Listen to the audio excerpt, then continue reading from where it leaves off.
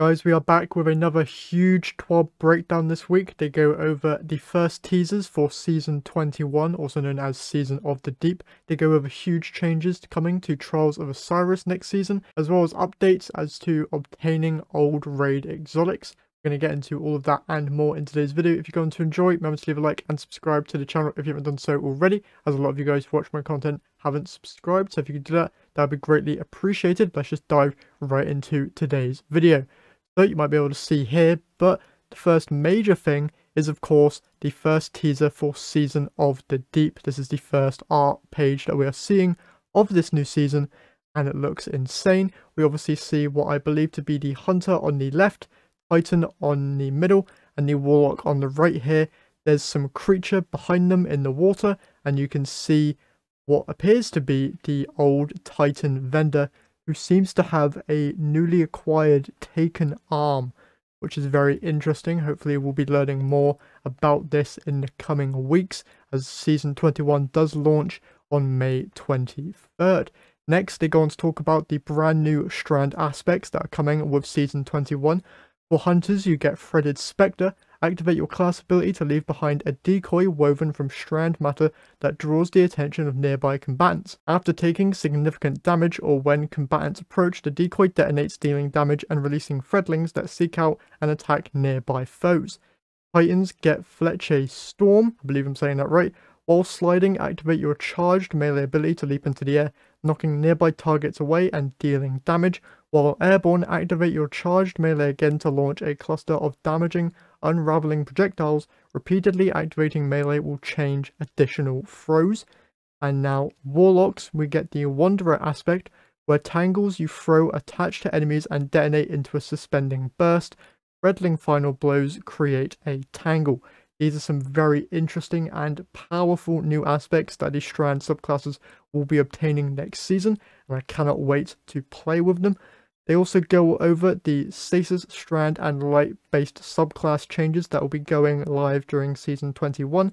I made a different video going over those changes yesterday, so you can go and check that out if you would like. Also, to go over economy changes in Season 21. First off, we will not be increasing the power bands in Destiny 2 in Season 21. Powerful floor will remain at 1600, soft cap will stay at 1750, powerful cap will be at 1800, and the pinnacle cap will remain at 1810. We will not change over the course of Season 21. If players hit pinnacle cap during Season 20, they will remain at pinnacle cap in Season 21. Next here we have clarification on exotic armor focusing and the decryption costs. So there are multiple forms of focusing. You have standard decryption, which allows players to decrypt engrams for free. Players receive random drops from standard exotic engram loot pools at no additional cost. You have exotic focusing tier 1. Focus an engram to receive a random roll of an exotic from the associated expansion. You have Red War exotic helmets, Red War exotic arms, exotic chests, and exotic legs.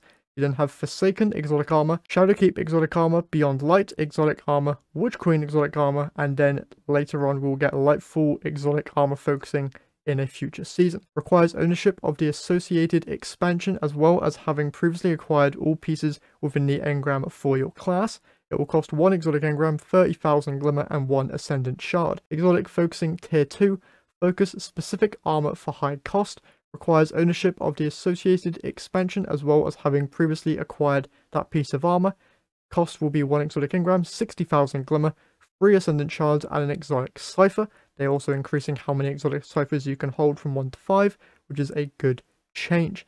Also, since they are not increasing the pinnacle cap in Season 21, the need for many pinnacle legendary reward sources has dropped significantly. Help make playing in our evergreen ritual playlist more worthwhile, we are changing the reward from the basic complete activities challenge to a focusable powerful exotic engram, which gives most players 3 to 9 free achievable and deterministic weekly exotic engrams ready for focusing. But yes, you will be losing some pinnacle drops, so reaching the pinnacle cap, if you are not already there, will be a bit slower for everyone. Other sources of focusable exotic engrams are random world drops, season pass paid and free tracks, and vendor reputation tracks. Next, deep sight activation, crafting, and economy changes. They will be adding a deep sight activation node to craftable weapons in Season 21. So to perform a deep sight activation on a weapon, you'll need a deep sight harmonizer currency. Non-raid weapons will cost 1 harmonizer, while raid weapons will require 15 spoils in addition to a harmonizer. This deep sight harmonizer currency can be obtained from season pass rank rewards, free in the free track and another free in the paid. This will be the sole source of the currency for the initial rollout of the feature.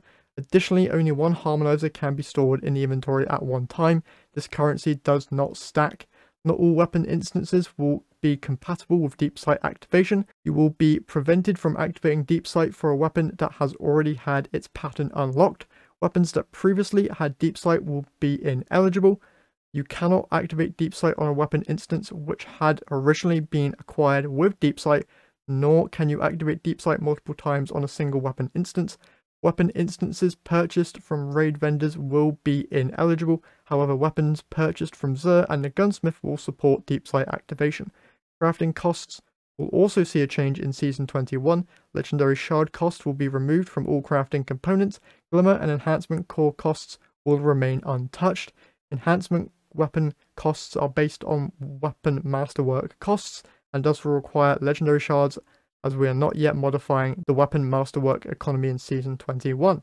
Next, quality of life updates to raid weapons. So for all of the old raids like Last Wish, Deepstone Crypt, Vow of the Disciple, Vault of Glass and King's Fall, they are adding rate boosts to acquiring the exotic for that raid, similar to how new raids and dungeons have it. So for example, Petra's Run will give you a +3 rate boost to acquiring 1,000 voices. Deepstone Crypt Triumphs will increase your chance of getting Eyes of Tomorrow. Vow of the Disciple Triumphs will increase your chance of Collective Oblivation dropping. Vault of Glass Triumphs will increase your drop rate of Vex Mythoclast. And Kingsfall Triumphs will increase your drop rate of Touch of Malice. Finest Matterweave and Rainmakers are being deprecated. All existing instances of Finest Matterweaves can be dismantled for 1 enhancement core each, and all existing instances of Rainmakers can be dismantled for 3,000 Glimmer each. In the instance where you would have received a Finest Matterweave or a Rainmaker, you will now receive 1 enhancement core or 3,000 Glimmer depending on the item that you would have received. Vanguard bounties are being changed, nothing really interesting there. Good Boy Protocol, which was the robot dog which was introduced into Season 19, will be returning to the tower in Season 21, which is great. Important Season Pass info starting with Season 21. If you buy the Season Passes separately, the cost will be increasing. Season Passes now cost 1,000 silver, will be going up to 1,200 silver, and Season Pass plus 10 rank bundle will be going up another 200 silver, was 2,000 and now is 2,200. The prices for the seasons that include Lightfall Annual Pass Edition and the Lightfall Standard Edition will be staying the same. This change is only for if you buy the seasons separately. Huge Trials changes coming up next. You'll get a new Ghost, Ship, Sparrow and Shader next season. And then previous shaders that were tied exclusively to Adept weapons will be added into the Trials loot pool in the next couple of seasons. The Messenger and the Unexpected Resurgence, new Arc Adaptive Glaive, are returning to the Trials loot pool next season. The Adept version of the Unexpected Resurgence will be available on the weekend of June 9th, and the Messenger will be available on June 16th, and the Inquisitor, Shotgun, and Whistleswind Bow are being removed. They talk a lot about Trials Labs and how that all went, and now they're making insane changes to Trials in general, starting off with the intro quest. The new Trials intro quest will be as follows: complete your competitive placement matches, get 50 kills in comp, and raise your power level. Step 2 is pick up Trials Passage, play a game, win a round, and get an elimination, and the reward will be an Astral Horizons Trials Shotgun. Passage changes: Passage of Wealth. In Season 21, this passage will grant plus 75 rep for every win, along with additional bonus for the current major rank in Trials up to 150 total. And the Passage of Mercy in Season 21 will forgive 2 losses if you have not been flawless yet that week. If you have been flawless that week, it will revert back to 1 forgiven loss. And also Dominion, which I believe is the capture mode for Trials, is going to be the core mode for Trials next season. They go over the reasons why in detail here. Just going to be skipping those because I'm not really bothered. And they're also making Gilded Flawless changes to the title, which you can read here if you would like. Also, there is a brand new Trials emblem for you to acquire. To get this, you need to get a Flight of the Pigeon medal in every win going flawless. So you need to get this Flight of the Pigeon medal 7 times for the 7 wins of going flawless, and then you can get this new emblem, which looks quite cool. So if you're a Trials player, you can enjoy going for that. And also for the Trials map that was voted, it seems to be Rusted Lands. You can enjoy that as well. That's pretty much it for this week's TWAB. There are some wallpapers here for your desktop and phone for Guardian Games, and we do get a little tease at the bottom here as to what we can expect in the upcoming TWABs. They will share more information on Season of the Deep leading up to its launch on May 23rd. We'll also be diving into more weapon and armor changes, showing off new exotics for next season, and asking you to save the date for a new dungeon to throw yourselves into with abandon. Very exciting stuff there. But that is it for this week's TWAB. Link in the description if you want to read it for yourself. That's all I have for you guys today, so I'll see you all in the next one.